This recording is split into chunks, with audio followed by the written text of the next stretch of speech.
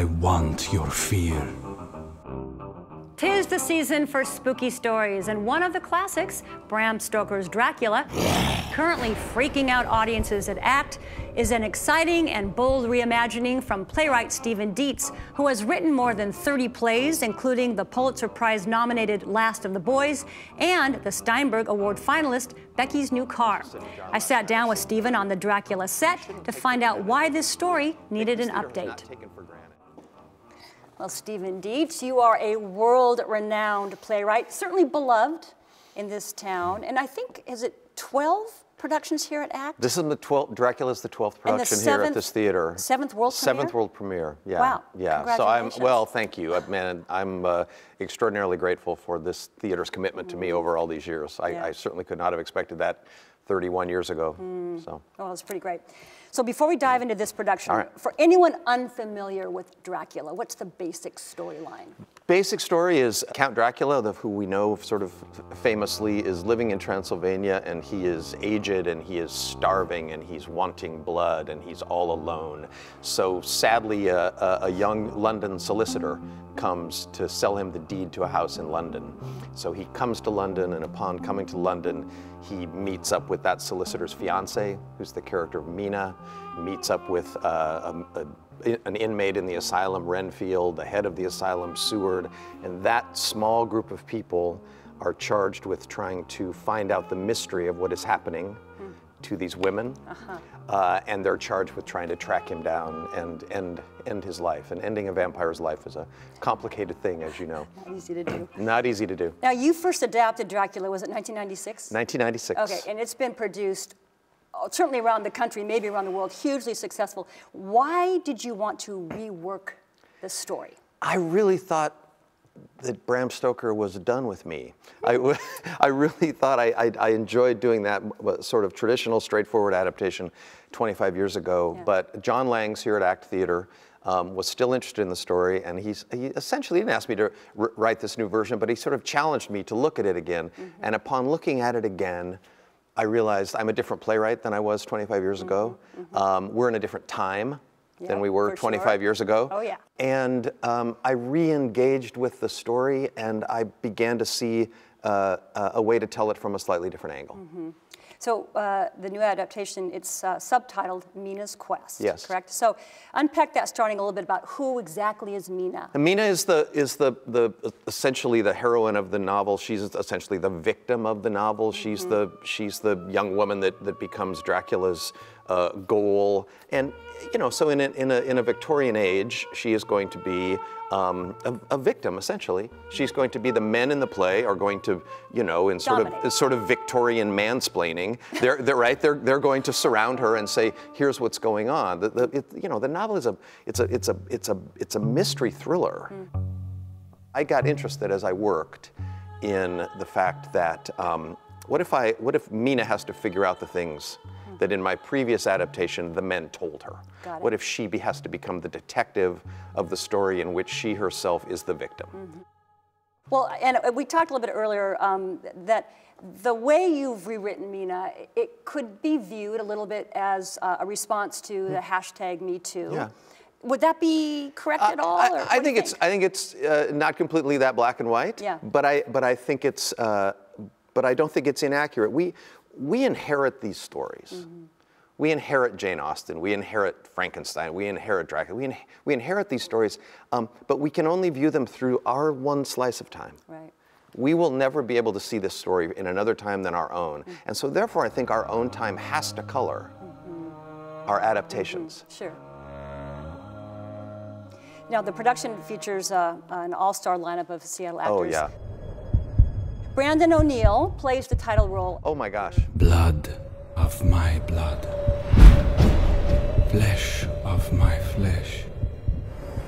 Those fangs, first of all, look bizarrely natural. He looks pretty good in fangs, doesn't he? Very good in fangs. Yeah. Does he bring qualities to Dracula that are new, that we haven't maybe seen before?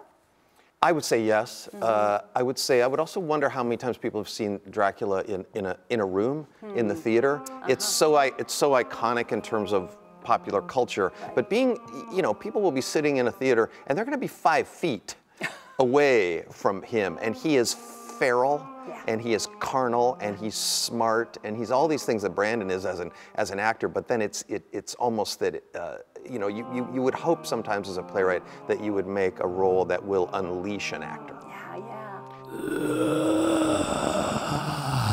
You shall know him soon. Now, the cast also includes a musician on the stage. What does the element of live music bring to a production, from your perspective? Oh, I just think it's another voice in the play. This is a 7-character play ensemble piece, but the musician and this amazing cello that she plays adds this 8th voice that I think it unifies. And as much as I am a wordsmith, music always wins. Did you have any input into the overall look, the costumes, the set, the lighting? Absolutely, but You'd come in and say, no. No, well, it's probably slipperier than that. Yeah. In that John, I think, just saw this production in his head, maybe even before I had written this adaptation. He said to me, I'm going to honor everything you write. He's been completely supportive of that, but he said, I got to tell you, there's things I see.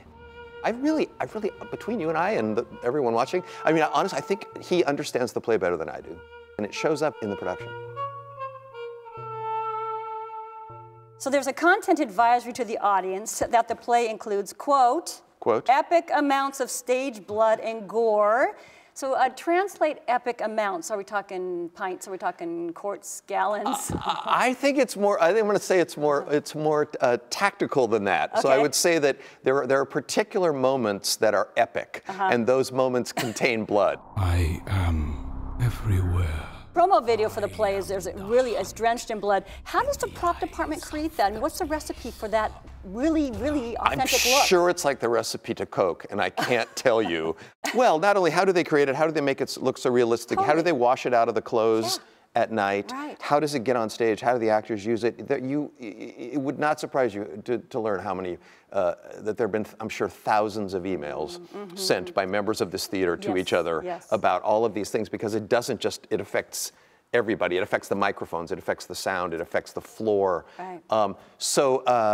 This is when it's easier and probably cheating to just be the playwright. And I go, it was real easy to type. Yeah. You know, the blood just comes. You know, it took me a second to type it, you all. Yeah. Right. But I'm just in awe of how they've solved this and to use it. And again, it's different in the theater than seeing that on TV or on film. On film. Now, Dracula is obviously meant to be scary, but you've incorporated humor into yes, the play. absolutely. So how do you keep the comedy from undercutting the fright factor? I don't think of it as a binary. I don't think they're opposites. You really, in my opinion, and I'm fascinated by thrillers and these kind of stories, you can't affect someone until you invite them, and nothing invites like humor. So early on in the play, a lot of the work of the story and of the play is not jokes per se, but it's the warmth. And if we bank that humor early, we can spend that on terror later. People will go a lot of places. Absolutely. Humor, the play, the story is not. This is not spoof. This is not camp. There's really fun camp versions of Dracula out there. This is not that. It takes the notion seriously that a pure man, we're told of Dracula's character of Dracula, a pure man turned evil. And John, as I said, takes that notion very seriously. But if I want you to hear that story, I'm going to invite you in with, some lines that loosen you up. Yeah. Right. Well, congratulations. And Dracula runs now through November 17th on the Falls Theater stage at ACT. Ticket information is at acttheater.org. I feel like I should bite you right now. I'm scared. Thank you very much. Thank you. Thank you so much. My pleasure. Did we do what we were supposed to do? That was fabulous. All right.